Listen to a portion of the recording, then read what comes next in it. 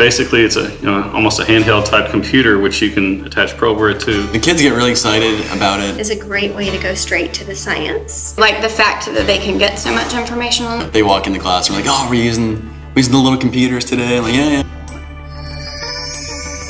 You get to be a little more creative. Like, oh, I have this tool. How can I use it? Anything that a teacher does, if they can show the whole class at once instead of running around, is much easier for us. I can demo the experiment at my lab table and have what they should see in their NOVA right behind me. So yeah, it's definitely very helpful. Being able to take a CO2 measurement just by plugging it in, tremendous time saver.